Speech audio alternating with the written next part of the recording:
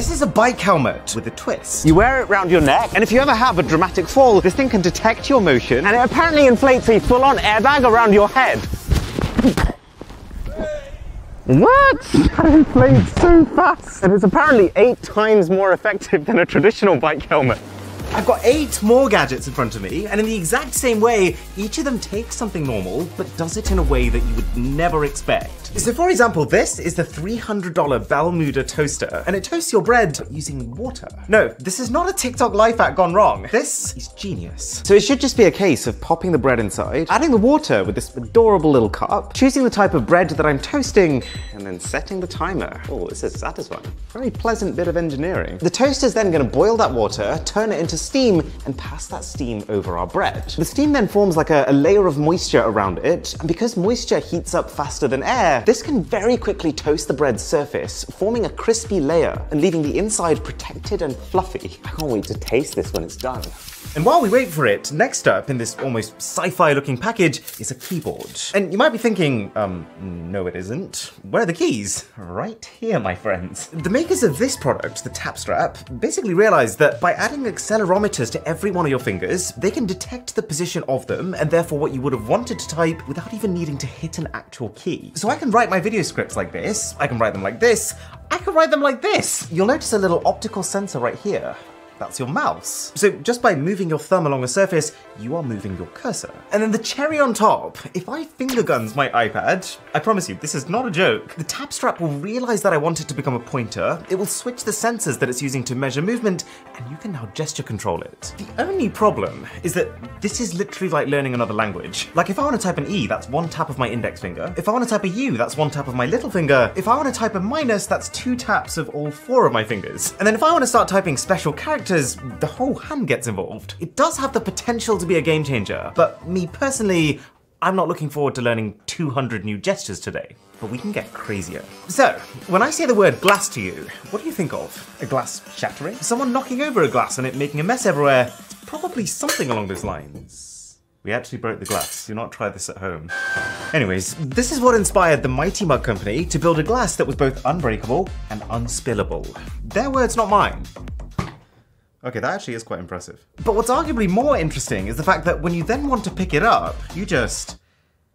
How does that work? Well, the material is Triton plastic, which is completely clear, but apparently as strong as stainless steel. And then the really interesting thing is this base, which is effectively a specialized suction cup. It forms a rubber seal with the surface that it's stuck on, reducing the air pressure under the cup, and therefore creating a strong downwards pulling force. All right, I've got my best selection of weapons. Everything is breakable if you try hard enough.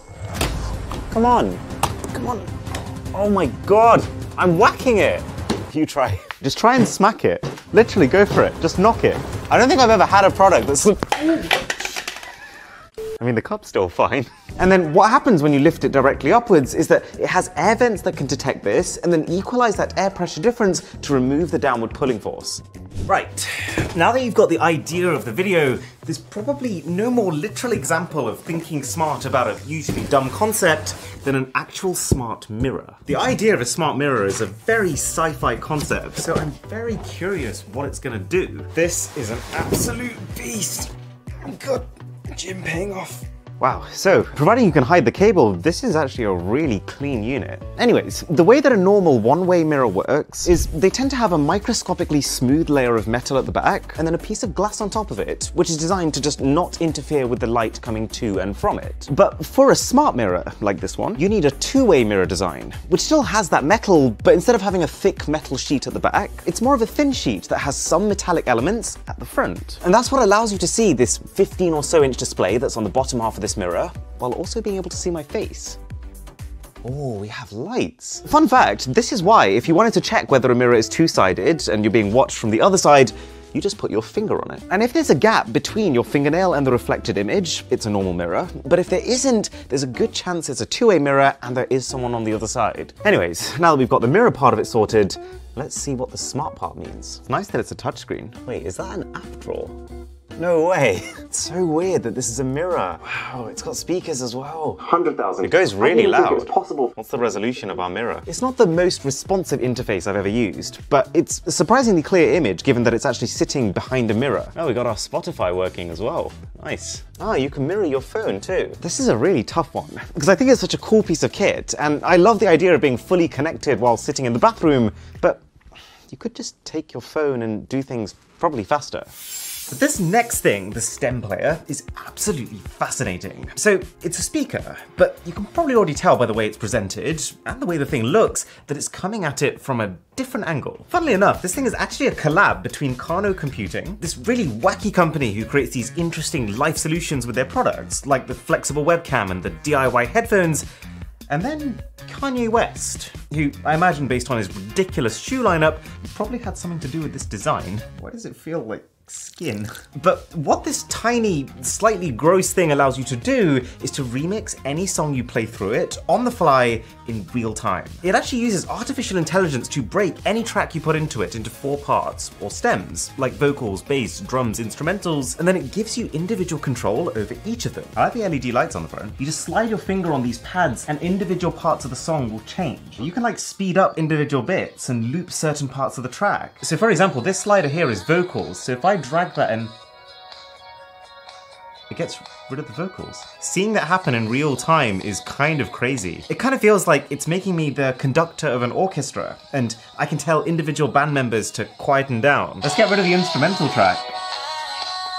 And then when you're done listening, but there is one major catch. For this track splitting to work, you have to upload your music onto their site, let it process it, then download it and put it onto the player. Which would have been fine back when everyone was storing their MP3s, but I haven't done that for about 7 years. Because my entire library is on Spotify, which this does not support.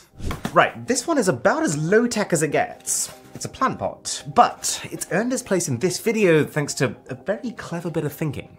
The idea comes from the fact that most people like plants in their home. But then if you're in a London or New York City apartment, you have paid for every square inch of that place and you don't want to waste it. So why not secure the soil with this collar, flip the whole thing upside down and hang the plant from the far less valuable ceiling space? I know it sounds crazy, but there's actually very little downside. You can water from the base of the plant, and they've even built in a porous water reservoir up top, which means that unlike a normal plant pot that you have to water every day, you only have to water this once every couple of weeks. And then depending on how wet the soil is at any given time, more or less of the water will flow in from that reservoir by diffusion.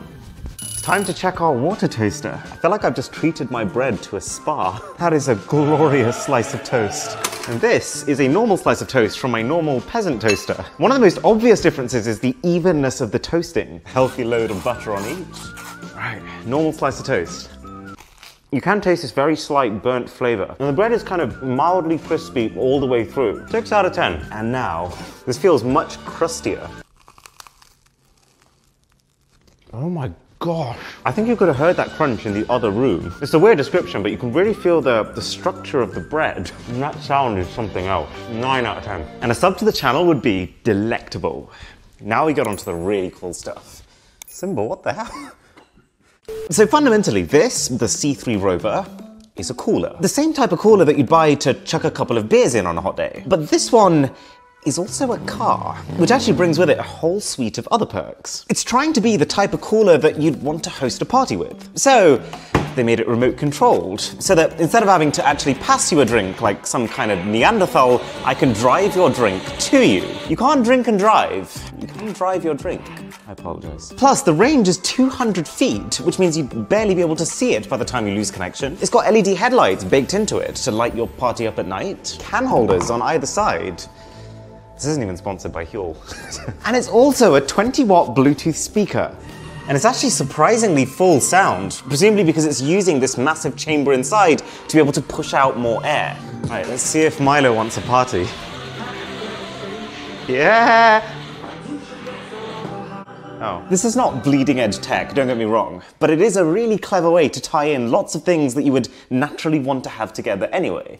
But this thing is a genuine marvel. We've seen a speaker on a car and a speaker that can remix on the fly, but you've probably never seen a speaker made out of lightning. This is the Tesla music coil. And I just want to be very clear here. This is going to play music, but there's no physical speaker here. The music is going to come from the sparks that this box generates. Let's turn it onto lightning mode.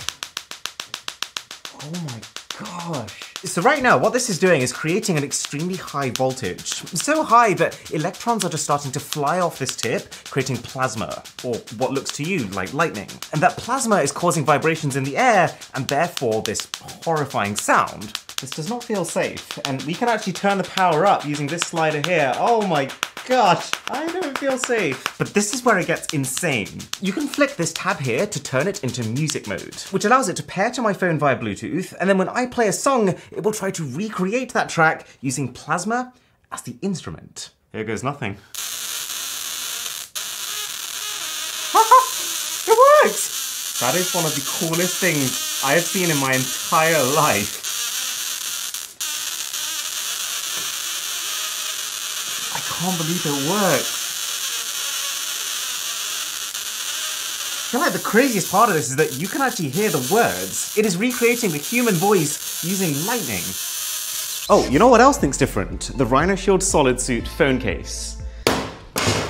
This is very solid flooring. And the case has actually just been upgraded. It's easier to put on and take off, it's easier to clean, it's grippier. You can now get a version with MagSafe compatibility. And this is my favorite thing about Rhino Shield cases, it's even more customizable. You can change the buttons, you can change the camera ring, you can choose from what feels like a million different designs, all the way from PewDiePie to Naruto. You can get them for iPhones, you can get them for many Androids, or if you'd rather actually just stop your phone being dropped in the first place,